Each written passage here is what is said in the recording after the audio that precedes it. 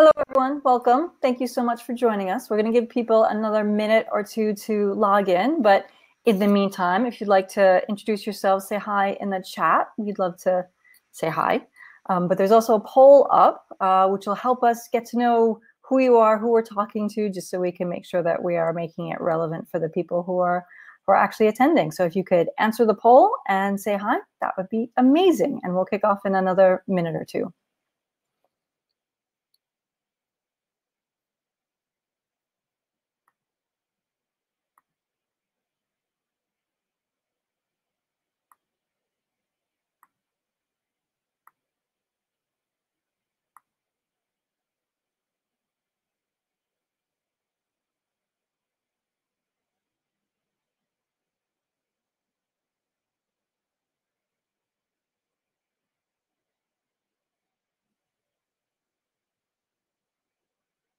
Looks like we've got a very shy group today, Caroline.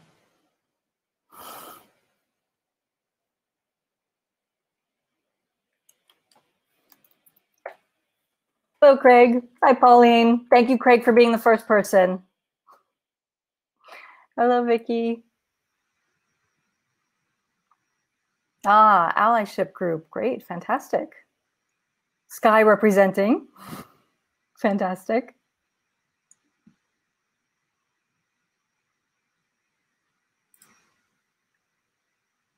Great. Well, we do have a good amount of stuff to go through, so I think we're going to start, but do feel free to put who you are in the chat and introduce yourselves, just so everybody gets to know who's here as well. It's nice to start a community. But I wanted to say, and also the poll too, make sure you can do the poll.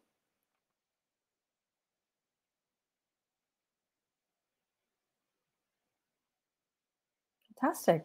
Well, great. Well, I'm going to get started. And first, I will say welcome, everybody. Thank you so much for joining us today. Happy Thursday, I think it is. Do I have that right, Caroline? Thursday. Yes. Fantastic. Great. Good start. For those of you who don't know us, we are the Honeycomb Works. Our mission is to help everyone at work feel like they belong and are free to invent. We create inclusive and innovative cultures, habit by habit, person by person, because that's what actually makes a culture. It's the things that people do on a daily, everyday basis. And we do that through behavioral science, research, and technology to make sure that we can scale that across an organization. I'm Melissa. I'm the founder and CEO of the Honeycomb Works. I founded the Honeycomb Works about 4 years ago. I say about, we're about 3 weeks away from our 4-year anniversary.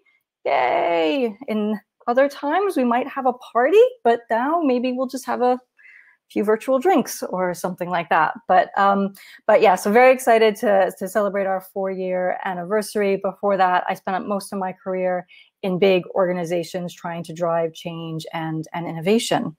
And I'm going to start this session with a bit of an introduction, scene setting, and then I'm going to turn over to Caroline. Hi, afternoon, everyone. So I'm Caroline Marsh. I'm the Director of Behavioral Science and Research for Honeycomb Works. So I led on the research we're going to be talking about this afternoon. So I'm going to be taking you through the findings and also, just as importantly, what we can do about the findings. Great. And then finally, we're going to end with your questions. So do please post them in the chat. We'll try to get through as many as we can. And if there are ones that we don't get to, we'll figure out a way to follow up after. And there will be a report that we produce off the back of this. So everybody that signed up will get access to the report. So just in case you miss anything or you're frantically scribbling, you will get access to that. Oh, and I put it on the slide so I wouldn't forget, but I almost did anyway. If you want to keep in touch with us, there's a subscribe link that should be on your screen through most of the presentation. So if any point throughout you say, you know what, those two ladies are kind of smart, I'd like to hear from them some more, just click that, sign up, and we'll send you regular updates. So first, I wanted to talk about where we want to get to, what the goal of all of this work is, which essentially is a workplace where everyone everyone feels like they belong. So what does it mean to feel like you belong? It means that you are respected, that you can make a mistake and know that people won't think less of you, that you feel safe to bring as much of yourself to work as you want. This feeling can be hurt by overt and clear instances of bias and discrimination, but not just that. Things like not seeing people who look like us in leadership positions or, in fact, anywhere else in the organization makes us wonder if this is a place for us. Things that might not seem like a big deal to some people, to others, can be really hurtful. For example, a Black woman I was speaking with said every time she shared an idea, the response would be, "That's actually a good idea." Now, the first time, okay, maybe even take it as a compliment. But when it happens over and over again, you start to think, actually, why is that a surprise? Why are they questioning my capability? And you feel like you're just not respected. You're not accepted there. We use belonging as our goal because we want to go beyond just reducing discrimination, racism, unfairness to creating truly inclusive cultures. So if we have that as our end goal, we can fix everything else along the way, but we won't settle for just getting rid of overt unfairness. It's about creating these workplaces where everybody can invent and do their best and not be worried about whether or not they belong there. Now, if you signed up for this, hopefully you read the description and you know this is sharing our research.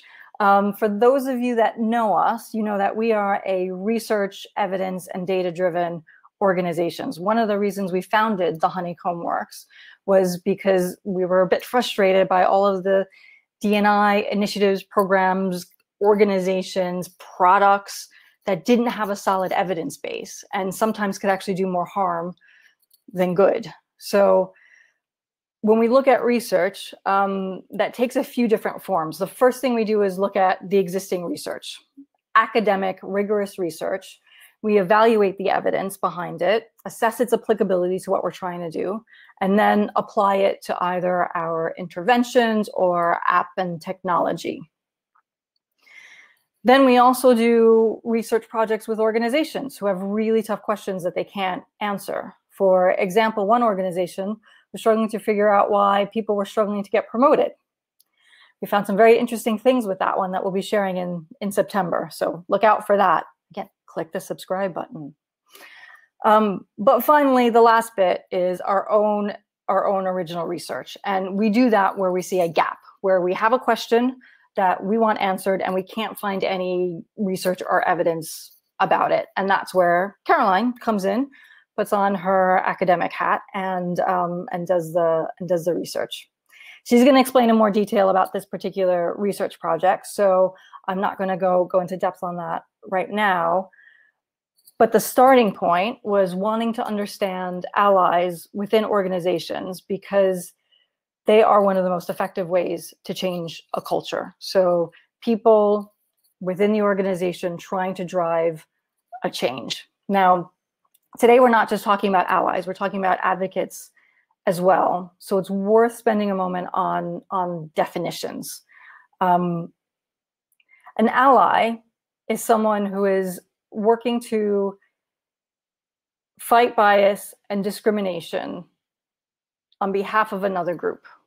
An advocate is somebody who is fighting bias and discrimination on behalf of their own group. So if I, as a white person, am protesting against racism, should have done a quick quiz there. What am I? I am an ally. If I, as a gay woman, am fighting against transphobia, I'm an ally. If I, as a gay woman, are fighting against homophobia, I'm an advocate. Now, you can imagine if you're an advocate and you're that person who's experiencing the bias and discrimination while also trying to fight it, you can imagine how exhausting that could be.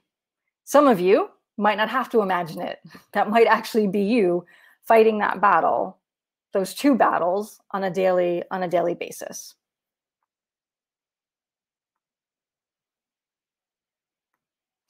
So finally, why are they so important? The key thing, one of the key things to understand is that you need both. Advocates have the direct personal experience, the understanding of having lived with racism, homophobia, ableism, whatever it is that they're experiencing. They're the ones that know what that's like. And sharing that lived experience by someone who is Black, for example, is key to getting people to open their eyes to racism. Allies can't do this without advocates. But you can't leave the burden of fixing it on advocates. Some people, some advocates will want to be part of the solution, but you can't expect that. It's too much to ask. And if all you're doing is asking advocates to explain their experiences of bias and discrimination, to share these really painful things that happen to them, then all you're asking them to do is relive trauma for no reason, for no impact, for nothing that's going to help them. The point of allies is to share the load, to fight the battles and change the system from the inside out, to challenge discrimination and start changing their own and other people's behaviors. If you're setting up a support group for disabled people, you need disabled people to be central to that. But we want allies to do things like fight for the budget. Our goal today is to actually make the whole organization an ally, to both allies and advocates. Hopefully that's not confusing, but there are these two groups that are in organizations, that are individuals, allies and advocates, and we want to help the organization empower, protect, and support those people so they can do this work in a way that has an impact and protects their mental health and well-being. So I'm going to turn over to Caroline, but we're so glad that you can join us because, again, the more people you have doing this work, the less heavy lifting you'll need from any individual. Caroline? So as I said, I'm going to take you through the actual research itself. So this research started, and I know there's at least a couple of people on the call who actually participated, but I won't say who. This research started because I kept being asked, and I know Melissa was experiencing the same thing, these really similar questions by people we knew. So these weren't clients. These were people in our network, friends, family, even friends of friends who knew what work we did. But we were getting these questions from people about how to make their organizations more diverse and inclusive. So how do we know what to do? Where should we start? We want to do some events. What kind of events should we do? We might start looking at gender. Me and Melissa, no, don't do that. If you want to have a conversation about why you shouldn't start with gender, then get in touch. But all sorts of different questions, but they had a common theme, which was just like, how do I do this? And it became a bit of a standing joke that every time I heard from someone in our wider network asking to get a coffee, that it would be for free advice. But it got us thinking. It got us thinking about, what do you do when you have all these personal experiences that are making you want to maybe challenge bias and discrimination, and you have business experience, you have a job, but maybe you don't have a background in diversity and inclusion or psychology or HR or any of the related fields, and you don't really know where to start. How do you find that information? Where do you go? How do you find resources? How do you find maybe a bit of a route map? How do you navigate all the noise, and there is a lot of noise, to find out what's actually going to make a difference versus what isn't? And obviously there's social media, but that's really hard to navigate too. That is a lot of noise. So I started looking, unsurprisingly, at the academic research and then the organizational research and then just the anecdotes. And I was struggling. So because we have a good network of people, we thought, okay, let's actually do this properly and do a bit of research. So a fair amount of the research out there that I could find originally was around employee resource groups and affinity groups. Now, if you don't know what that means, it is a network within an organization that's typically been set up to both enable people to meet each other who are like each other, to provide a safe space.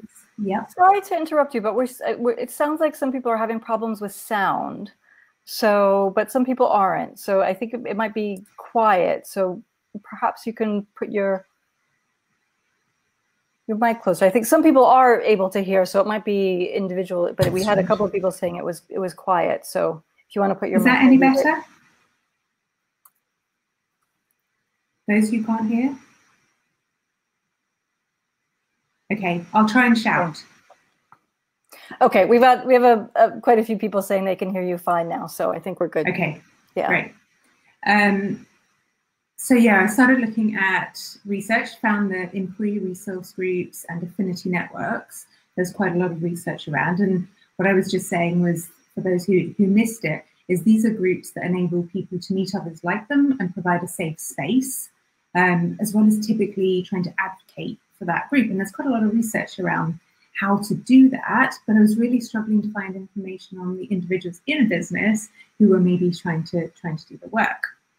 So we set about trying to do something about that. So we set out with a goal, firstly, pretty important. Really simple goal. We just wanted to better understand the motivations of people choosing to do this work, choosing to do diversity and inclusion work, improve organizational culture on top of their day job, to find out what we needed to do to support them better and enable them to just have an impact, really. And we thought, based on the questions we've been being asked, that would be to do with data and evidence-based program ideas, initiatives, networks, maybe introductions to other people, knowledge on behavior change. We were wrong. And I'll take you through why we were wrong.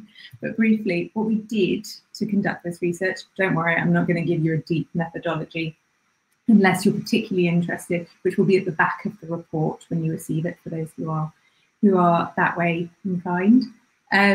So firstly, we just identified 15 people. Now, 15 might not sound like a lot, but the purpose of this research was to really understand the real experiences of people. So not the numbers, but how they approach these challenges. So qualitative research is really about understanding individuals, understanding a group of people who have something in common. And in this case, it was all UK-based people who were working in some way to make organizations more diverse and inclusive on top of the job they're employed to do. And we weren't specific about the role they had. They didn't have to be working for an employee resource group, for example. They had to just be actively trying to push progress. And over about a year, I interviewed these 15 people from a huge range of organizations, and that included everything from media and broadcasting, civil service, banking, tech, huge range of different identities and perspectives. And the people I interviewed were really inspiring. And I have to say, I felt very privileged that they were giving me an hour, hour and a half of their time when they were clearly very busy with their day jobs and all this additional work.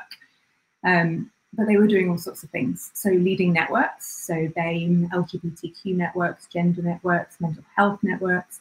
Some people I met were leading 2 or even 3 of those networks in the organizations they work for. They were sometimes in leadership positions, trying to shift perspectives. Maybe they were advocating for more support for disabled people or increasing awareness around trans issues, leading all sorts of different incredible initiatives. So I had these conversations with people, similar structure to each conversation, and then looked for themes across all of those interviews. And with research like this, I'm looking for patterns. I'm looking for topics and experiences that come up repeatedly. I'm not looking to be able to generalize, yeah, this is always how people experience it. I'm looking to really understand the experience they're going through, see if there are any consistencies so that we can use that information to make it better in the future. So that's what we did. So what did we find out? So, as I said, we're looking for themes. There were just 5 big themes that came up. I go into these in a lot more detail in the report, but I'm going to give you as much as I can here. Firstly, these individuals are really motivated by their personal experiences. That's what's driving a lot of people. That's probably not a big surprise. They find it very frustrating trying to work out what their role is within the organization doing this work. Often in need of a platform and support, about gaining this huge amount of personal development in doing this work. But they have to then balance that with navigating the potentially very negative, in some cases, impacts on their career. And I'm going to go through each of these in more detail before going through what we can do about this. And as I go through, we're going to put another poll up for each one because I'm really curious about your experiences. Quite a few of you have already said you're trying to work as allies and advocates in your own organizations. So basically, we're going to use you as additional research participants. We'll share what you respond afterwards, obviously not your individual responses, just the aggregated information. So firstly, motivated by experience. Now, this probably isn't that big a surprise, but nearly everyone I spoke to had experienced bias and discrimination directly addressed at them through their lives, and particularly at work. And everyone I spoke to could talk pretty much at length, if they wanted to, about the different experiences they had. And these range from things like being discriminated against or put down for simply being a woman because there was a belief, as with the quote on the screen, that a woman can be analytical. That included people being passed over repeatedly for promotion by white people. It included things like being the only person that looked like them in a leadership team, or maybe in the whole organization. For some people I spoke to, it wasn't direct experiences of discrimination or bias. It was about the consequences of discrimination and bias that they'd experienced. So as an example, the quote on the screen, and I should have said earlier, actually, the quotes aren't direct quotes. They've been modified slightly just to make sure that there's absolutely nothing identifiable about them. But the quote on the screen was about somebody going through a substantial recruitment process to try and make sure that they were building a far more diverse business than they've had. And recruiting all these amazing people, then them all resigning within a few months because, as it says, it was a pretty nice place to work, but I didn't feel like it was the place for me. Basically, they didn't feel like they belonged there because nothing had been done to make them feel included. And it meant that this particular individual had a real light bulb moment, had a real knock on them, that they suddenly realized that this was really important. It wasn't just about diversity, it was about the experience of belonging somewhere. But all of this motivated people to want to be part of the solution. And every single person I spoke to, there were experiences that led them to this point, to wanting to do something about it. And they might not always have had a clear plan. It might not have been always really, mapped out what they were going to do, but they knew they wanted to drive change. And a small number of the people I spoke to were purely allies. They were purely trying to make work more equal and fair for other people, for groups that they weren't a part of, despite not having any experience of discrimination themselves. And there were quite a few people that started out as advocates, so started out with experiences and trying to help other people like them, and then started to realize that actually they wanted to go further than that other people were struggling too, and they wanted to broaden out their support. But what all of this means, and why I find it slightly concerning, is that you end up with a smallish group of people doing most of the heavy lifting, both advocating for people like them and trying to be an ally to other people. And most of those people are also having to deal in some form with subtle or maybe not so subtle forms of discrimination. That's a lot, especially when you consider that there's other people in the organization who aren't dealing with any of this stuff. They're just doing their job. So I'm curious what you've all said.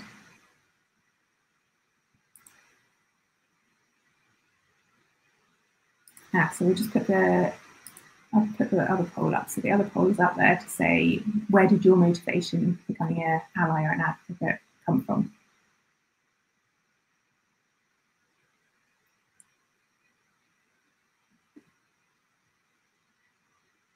Okay, so direct experiences and experiences with consequences. Okay, so a bit of a balance. So that's sort of what I found. So the second theme was around purpose. And there was this real sense of frustration. For some people, that progress was equated with engagement rather than real change. What we mean by that is that senior leaders, diversity and inclusion, maybe people who were sponsoring any kind of initiative or invested in it in some way, were more interested in maybe how many people signed up for a network or an event than they were what the impact of holding that event was. So as I said, many of these people were doing this work because they'd directly been impacted by discrimination in some way. So they really wanted to make a change. So whilst they were really interested and very happy to do this work, like as the quote says on the screen, so parties, festivities, what they were really trying to do was try and see people like them in positions of power. That's what they were trying to make happen. And they were struggling to find a way to do that. So the conversation ended up being about how they were raising awareness and focusing on education of the other people rather than having an impact. And that's not to say that that isn't having an impact, but it became about the impact they were having on individuals around them, not the business as a whole. So they talked about the impact of seeing a senior exec member realizing there really is a problem here after an event they'd run, or as the quote on the screen says, about being approached directly by individuals to say, yep, I'm on board, I want to help, what can I do? And to be clear, this is really important. So raising awareness, education is really, really important. But the frustration comes because they didn't always feel like HR, leadership, diversity and inclusion members were fully on board with really making the change. So I'm going to pop up the next poll as well. So we're just interested this time in whether you think your organisation is actually trying to make a real change. I'll leave that one there as I carry on.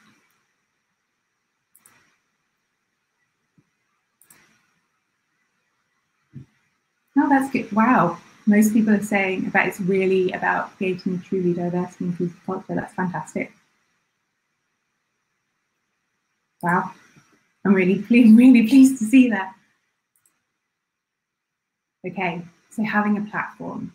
So not everybody I spoke to had the same level of frustration. The frustration was there, but there seemed to be a real connection between whether or not someone had a platform, and by platform I mean visibility, whether they felt like they were being seen, they were being heard by others, whether they had the ability to influence. So the more of a platform people had, the more power people had, and the more opportunities to create real change they felt like they had.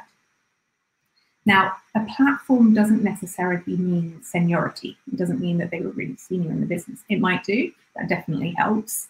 But it might come in the form of a good relationship. So a good relationship with a manager, a good relationship with a senior leader, sponsorship in some form. It might just come from knowing other people in the business, or in some cases it came from they felt like they had a platform themselves because they were somebody who spoke up and had a really strong network through the organisation. And it's not a big shock, budget was a big deal. Having budget really made a difference for people. Now, a lot of people were doing a lot with not very much, but there was a distinct difference in the way people talked about the role, the work they were doing, and the impact they were having, and how long they wanted to keep doing this work for when they didn't have a platform. So what we're really talking about here is having allies. Unsurprising. A senior leader, a manager, somebody else in the business, other people in general in the business who are helping, who are stepping forward, maybe helping to fight for budget or for resources, or just to say, you know what, this is really important, let's pay attention to it. And without that platform, without that support, without allies, without a supportive manager to talk to, without colleagues who said, yep, what you're doing is really important and I'm going to help out with that, there was a lot of talk of additional stress, of the risks in challenging and raising issues, and that they didn't think that they could necessarily continue with this long time. As with the quote on the screen, I just can't do this here. And in those cases, some of them talked about leaving the organisation soon. And it seems pretty obvious when I say it, but if you're trying to influence and change a culture and you don't feel fully supported to do that, that's going to be more stressful. There'll be more anxiety, there'll be more conflict.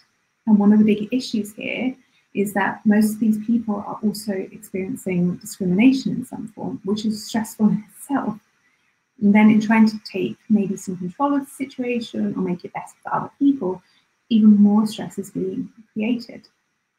And where people were struggling, and it wasn't everyone, but where they were struggling, they weren't saying, I'm going to stop doing this, I'm going to stop campaigning for diversity and inclusion. They were saying, I have to leave the business because, of course, this is about their identity. A lot of these people are doing this work because they've directly experienced discrimination. So to stay somewhere that won't support that is just too painful for them. So, same question again. Well, not same question again. Has your career been impacted by being an ally or an advocate? Looking at that previous one, wow, really most of you felt like your organisations are doing the right thing. It's incredible.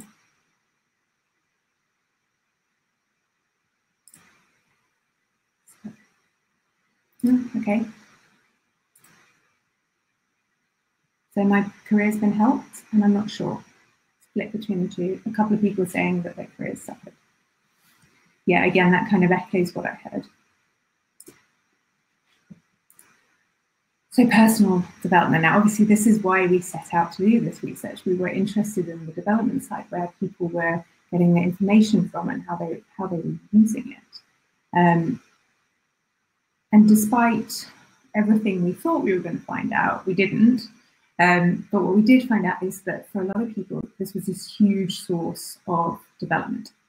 It was an opportunity to gain exposure to parts of the business, to build networks with people they wouldn't have done otherwise, and to do things, as with the quote, that they'd have never normally got a chance to do, maybe presenting or negotiating, and those weren't things they'd do in the normal course of their job. What was interesting is that there was a real recognition of how complex this topic is, and how difficult it was at times, and that it took a lot of time and a lot of patience. They didn't necessarily feel like other people recognized that all the time. And interestingly, no one mentioned being given any tools or development by the organization to help them, not formally. There was little bits and pieces.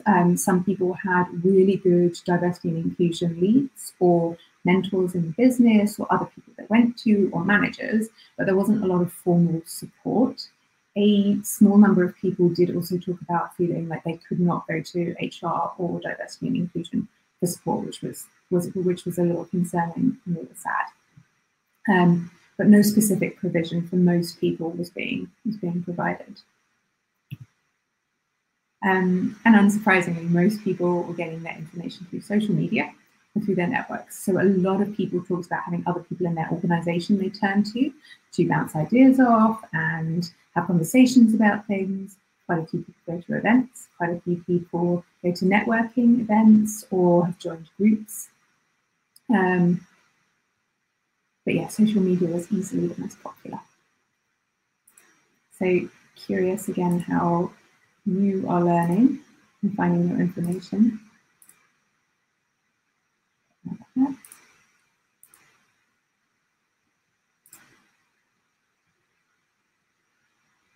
Okay, bit of a mix. Events like this one, yeah, especially at the moment, right? Okay, thanks. So, career impacts. This is one of the big ones. And I have to say, I probably should have thought about this more, that this was likely to be one of the outcomes.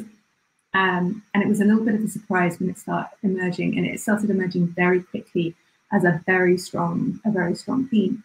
And it probably isn't that big a surprise given everything I've already said, that there was this real feeling of tension and conflict between the benefits people get from doing this work and the difficulties or the penalties.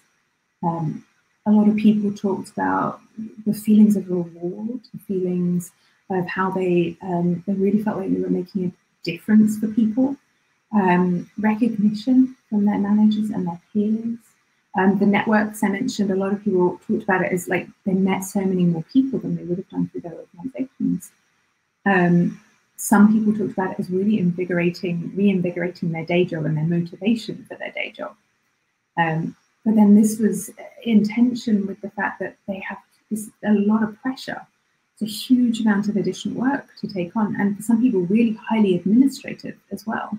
And that for some people, it felt like maybe they were being penalised in some way in their appraisals or in their promotions or their reviews. And that's the one I'm going to talk about in a bit more detail. So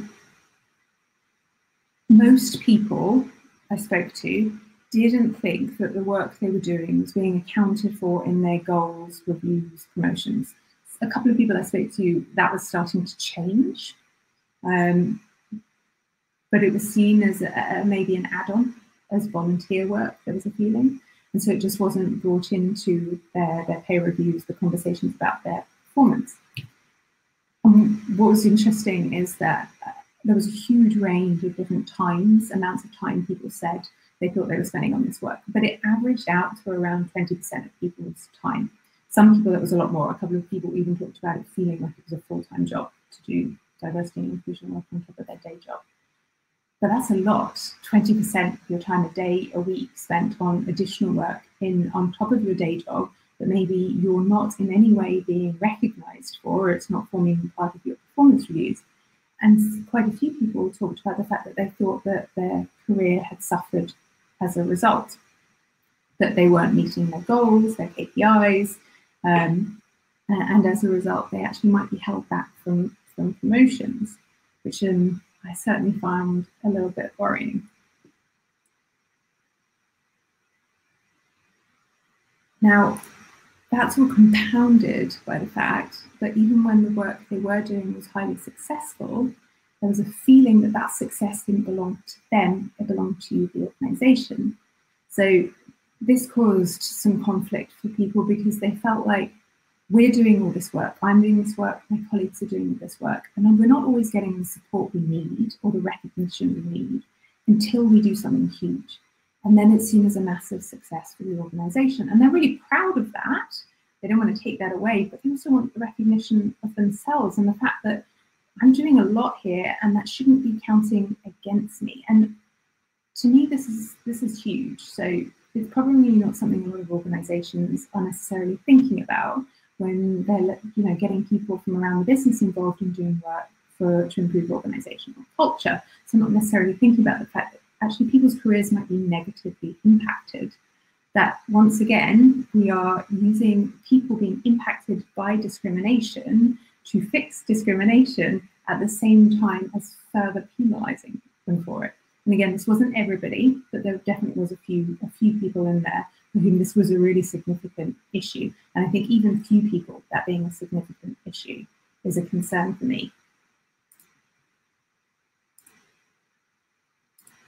So I'm also curious about whether or not you feel like you have any support in doing this work. So I'm going to pause for a moment here before I go into the next bit, which is going to be about what we can do about this, just to see if there's any questions that anyone has. I didn't agree with the findings. Yeah, we did have one question come in there. We have one that I think is better saved for after you do the recommendations.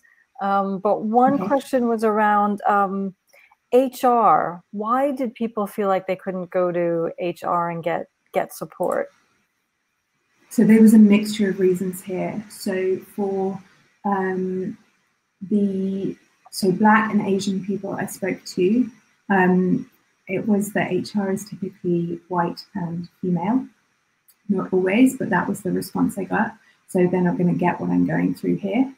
For some people, they just didn't trust them to hold what they were saying seriously because of experiences they'd had in the past. There was a couple of issues with seeing diversity and inclusion and HR people as blockers to the work they were trying to do rather than facilitators. Now, I'm actually going to talk about this briefly in the recommendations, actually, but where we saw this relationship between diversity and inclusion and HR working the most effectively was where the D&I person or the HR person who was interacting with everybody who was doing this work was acting more as a facilitator, so an enabler. So making introductions, making sure people had sponsorship, not saying you can't do that because actually we've got another project over here, but saying we have another project over here, let's see how we can bring these things together, if that makes sense. So it was a mixture of reasons. It wasn't everyone. Some people talked about having fantastic HR and D&I people. It just varied across the different people I spoke to. So I'll talk about what to do, or firstly, what not to do. So one of the other things that came out for a few people was that they were concerned about going to managers or HR. This was another reason about these penalties they were facing, because they felt like they might lose this work. It might be taken away from them in some way. Now, they didn't necessarily have evidence for that, but it was a concern. And one of the really strong things that came through was that, yes, they face difficulties in doing this work, but it really matters to people. It's a really important part of their job and really motivating, so they don't want to lose it, even if it is impacting a little bit negatively on their careers. So I would say these findings, if you're seeing people struggling, the reaction should not be, and given you're on this event, probably wouldn't be, but it shouldn't be to reduce or discourage employee resource groups or affinity networks. They do have a place. If they're done well, they can be really, really impactful, and they do give people a safe space. Don't discourage people from getting involved in this work, and don't remove these responsibilities from people. Have conversations, absolutely, about how that can be managed better, but don't take it away from people, because that's just penalising them further. What can you do though? So I'm going to go through each of the different groups, just to have a bit of a chat about what you could do for each, if you're in each of these groups. I would say if you are an advocate, if you're somebody who's trying to do this work on top of your job and you're struggling, we are going to send a report out, as we mentioned, so you can also use that as evidence if you're going to talk to people and you're struggling. So if you're a manager, firstly, show an interest. Quite a few people talked about having incredibly supportive managers, and others said that their managers showed no interest or actually found conversations quite awkward or uncomfortable. So if you're a manager, show an interest in this stuff, start asking questions. Really try to understand how their new roles and skills, these people are learning huge amounts of stuff that they're not learning on their job. You can use that. And I don't mean that in a really manipulative way. I mean, that means that they have these skills that they may be able to bring into their day job. Take account of that in their reviews. Even if the structures around you aren't set up to take account of these skills and the work they're doing in their reviews, there are probably ways that you can balance that out. Set goals that take into account this additional work they're doing, ask what they need, and really importantly, introductions. As much as people talked about having amazing new networks, people talked about needing to know people. So there's so many different things they're having to do, from administration or needing technology or events or being able to have to do comms or newsletters, all sorts of things that maybe they've never had to do before. And that means maybe finding people around the organisation who can help with that. Maybe even volunteer to be a sponsor or a mentor. If you're a business leader, so one of the biggest things here is sponsorship. So programs, initiatives, projects, whatever they were, that have sponsorship, and this isn't a big shock, are gonna be less stressful and they're more likely to get somewhere. But also talk about champion the work that's being done, but also the individuals doing it. Give the credit where it's due. So we have this fantastic BAME network that I'm sponsoring and I'm involved in, and here I'm going to tell you all about it, but also these are the individuals leading it and doing all the work. Develop managers. So, and this is for HR and D&I as well. If you've got manager programs, or if you can coach people, make sure that you're enabling them to have these conversations and deal with these additional stretch projects, which is effectively what they are, that people are doing on top of their day job. Fine budget, but that's a given. Really push for impact rather than just engagement, really help people to do that, and support HR to do what they need as well. So HR and D&I, this isn't going to be that shocking given what I've been talking about, but performance processes. I spent a long time in HR, and talent. And it's hard sometimes when you're reviewing these processes and you feel like you have to do it all the time. But there's a big concern here that they are actually penalising people that you need to be supporting. So really have a think about whether or not what you're asking of people is accounted for in that, especially if they're doing initial 20-25%. Again, push for impact, not just engagement. Maybe think about that in terms of the events you're running or the work you're doing as well. And I mentioned this before, central facilitator rather than blocker. And again, it is really hard when you've got multiple projects and initiatives going on all over the place. But where this worked really well is where people were pulling those different initiatives together and joining them together rather than, no, you can't do that because we've got that going over here. It's finding ways to bring people in rather than push them away. Guidance and resources, if you can. So guidance and resources about how people can do this stuff more effectively. Anything you can give them that helps navigate that noise is really helpful. And training and tools. So not just about diversity and inclusion, but they have all these things that they're having to do on top of their job that maybe they haven't done before. And some of the people I spoke to, you know, they've been in their careers a long time, but they've never had to present, and suddenly they're having to present or something like that. So it's just making sure that that training and support is available to them and that they know it is.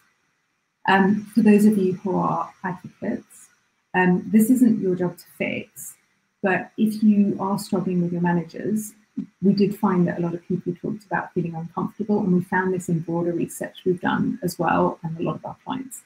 Managers find this, not all managers, but a lot of people find these conversations uncomfortable, so they just don't ask. And it doesn't always mean they're not interested. So starting to talk to them about it and making it more comfortable, whilst it's not your job to do that, might help them to open up a little bit. Do talk to diversity and inclusion or HR, whoever it is, if you are feeling penalised. Go as a group if you need to, send a report if you need to, but do start to have those conversations. It isn't right that you're being penalised or your career is being penalised. And again, not your job to fix this, but do what you can. But also become an ally. So I'm not telling you to do more work, and a lot of people I spoke to were both advocates and allies. But again, where it seems to be working better was where the different groups, the different initiatives, the different projects were coming together and working together. And we've seen that in a lot of the work we do as well. Caroline, before you go off this slide, we've had a comment from somebody who says they've spoken to their line manager who's sympathetic, but says they can't do anything about it. So what would you recommend for somebody like that? Would the next step be to try to go to D&I and HR as a group? Yeah, definitely. If you can provide evidence, do so. Yeah, very much so. Go to leaders. If you have sponsors of the work you're doing, great. It's about, people can't fix what they don't know, can they? So it's about making sure that people are aware of those issues and really elevating them out. And your manager might be powerless to do something, but someone else might not be. The one thing I might say is if your manager is powerless, maybe have a conversation about the fact that you're going to go elsewhere, depending on your relationship with your manager. So you're not doing that going over the head thing that's going to damage your relationship with them. But yeah, feel free to use the report as evidence if you need to. And for those of you trying to be an ally, continue, please. Talk to your managers, talk to other people about the work you're doing. But take on some of the hard fights as well. So if I was trying to lead a women's network, for example, and I was fighting for budget, well, I'm slightly less likely to be successful than if the man helped who did the fighting for the budget, which sounds really patronizing. It sounds kind of horrible, isn't it? Unfortunately, it's a little bit true. So it's taking on some of those difficult battles from people that mean that they are freed up to go and do other work. So at the same time, make sure that if you are helping with this work, if you're trying to be an ally, you're leading a group, an initiative, whatever it is, you're not trying to take over, you're not taking it away from anyone else. You're just being an ally, giving them support, making sure their voice is heard and helping to unblock things where you can. So just to summarize that a little bit, so what we're really talking about here is individual support. So making sure that the individuals around you are getting the support they need to do this work. structural support, particularly if you're leaders, HR, D&I, thinking about the structures and processes that are enabling or preventing people from doing what they need to do, or in some way they're being penalised for doing what they need to do. Remember, this isn't volunteer work. And that was a feeling for a lot of people, that they felt like they were seen as volunteers. And then impact and engagement. So impact is really important. But there was a lot of conversations about, I feel like I'm just doing work to get people engaged, and this needs to be about impact as well.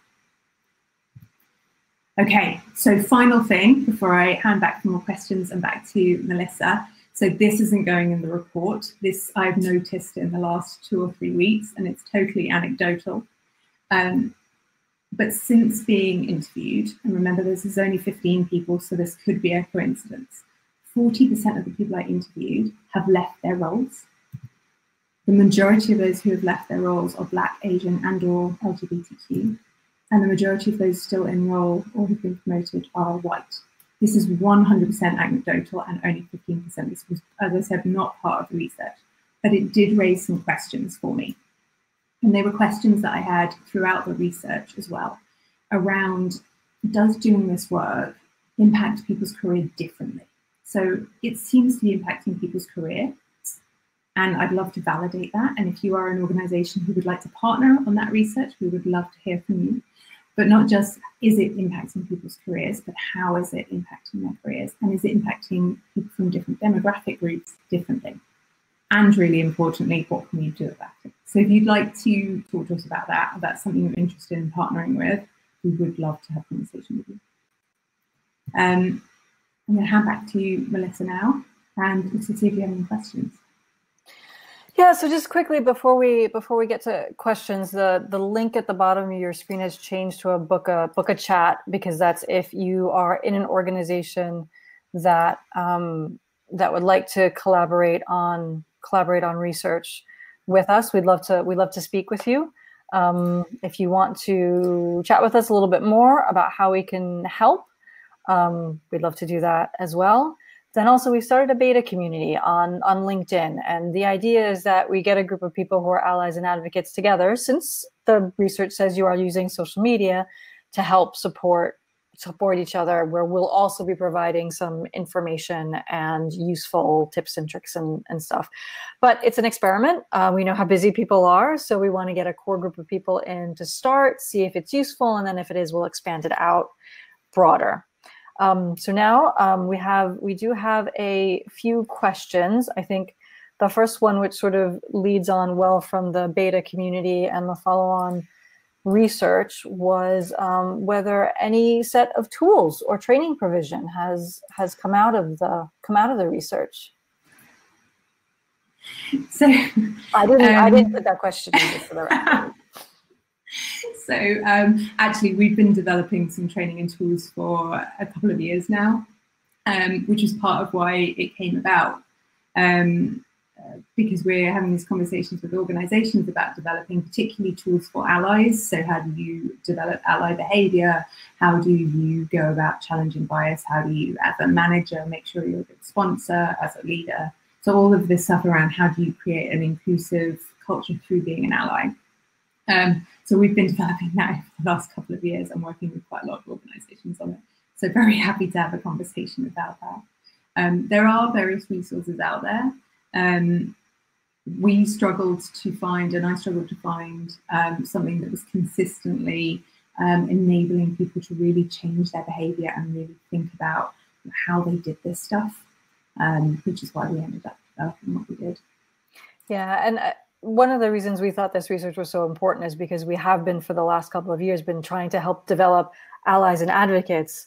And so we wanted to make sure that now we're helping support those people within the organization as well. So I think what's going to come out of the quantitative research, so the first thing obviously is the community, where we're helping people. We want to help people to give them tools and things that they can use to help. There probably is going to be something around, we're going to weave into our manager programs how you can support people who are doing this work, and maybe particular programs for managers. But we also want to get the results of the quantitative research as well, the validation piece about it, before we really put anything out. out to market, because as I mentioned at the start, we're evidence and data driven. Anything we put out is going to have a really solid evidence base. So there was one comment that wasn't actually a question, but I'd like to address, and then we'll have one more. We'll end on a positive one. But somebody made the comment when you were talking about HR that said, I feel like HR are there to protect the company rather than employees. And I know, Caroline, obviously, that you spend a lot of time talking to human resources people and learning and development people. So I'd really like your take on that. What would you say to somebody who has that concern? I think it's a valid concern. I've been on both sides of the fence. I've been in HR teams and I've been in the business. And it can feel like that a lot of the time when you're in the business, but it's also very hard when you're in HR because you are in this tension point. So you're constantly getting pressure from the business, from leaders and managers to do things one way and, you know, to look after them. And then you're getting obviously pressure from employees to look after them. And you want to do that. Well, certainly the HR teams I've worked for and in, that's been this constant tension. So I do fully understand it. And I think it's really different in different organizations and actually even down to individuals. So within one team I've worked for, there have been individuals who really care about the employees, and there have been other individuals who do care, but maybe are protecting the organization slightly more than the employee. I think that's a totally valid comment. I'd like to give you an answer that was less ambiguous than that, but I think it's valid. Yeah, and I think that's a really good point about there are different individuals within HR teams as well, and there is a conflicting set of responsibilities there that I think is a fundamental challenge with the Department of Human Resources. But it is worth maybe trying to get to know some more people in human resources, because we'll talk to organizations that have lots of issues around it, but then also have people within HR teams who are doing their best to be allies and advocates and help. So the question I want to end with was, did you find any examples of organizations that are successfully recognizing people who are driving D&I on a voluntary basis, or is it pretty much consistently poor? I said end on positive. I'm not sure, Caroline, maybe it's not positive. Yes. One organization who I spoke to, and I've spoken to since, we're in the process of adjusting the KPIs and the goals of the people doing this work to reflect this work. So that was actually in the process of happening and was being taken really seriously. A couple of people talked about having leadership recognition. One individual has been promoted and has been doing this work and doing really impactful work as well, actually, not just around engagement, but has a platform. They really do have a platform. In part, they've made that platform, but in part, obviously, the platform comes with the job they have. But they've definitely been recognised and have done that really well. And I think that's consistent with the broader organisation they're in. So there are examples of it. There were also other examples of where it was done in a really mixed way. So some individuals were getting recognised and some individuals weren't. And that also comes to the question I have around demographics, around whether or not it is playing out differently for different people. So a little bit of positive, a little bit of not so positive. A bit of a mix there. Well, good. Well, I think that's all for us for today. So thank you everybody so much for coming and for participating in the polls and the chat. As I said, you'll get a follow-up from us with the report, as well as a survey on what you thought of the session. Contact details below as well. So if you have any questions, if you want to get in touch with us directly, I'm Melissa at the Honeycomb Works. Caroline is Caroline at the Honeycomb Works. So easy to remember. But yeah, we'd love to continue the conversation, and you'll hear from us again soon. Thank you. Thank you all.